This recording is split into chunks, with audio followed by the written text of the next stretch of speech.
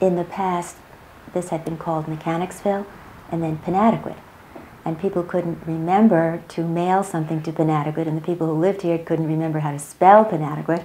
So in 1868, the name was changed to Bay Shore because we were on the shore of Great South Bay. And from that time, wealthy people from New York City and from Brooklyn came out here to summer.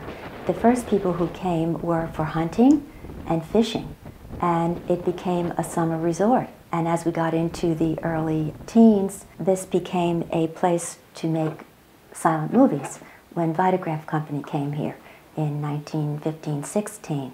And they were shown right at our Carlton Opera House.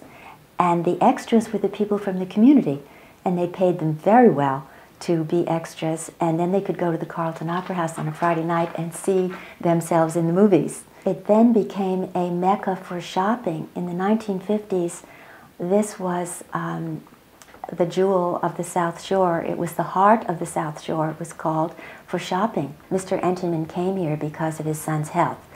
We had many beautiful pine trees here, and the pine air is a purifier. And that was another reason why people came here. It was one of the healthiest places to be when you have a pine forest blowing. And they opened a little shop on Main Street. It's just about 1 block east of here on Main Street. And after World War II, when the 3 Entenmann brothers returned from service in World War II, Mrs. Entenmann and the 3 boys decided to expand and build the big factory.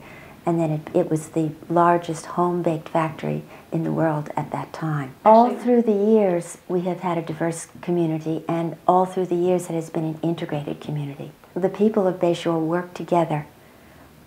The residents work with the business people, with the schools, so it's really a partnership. Everyone is concerned about our community and doing our best, whatever we can do, to make it even better.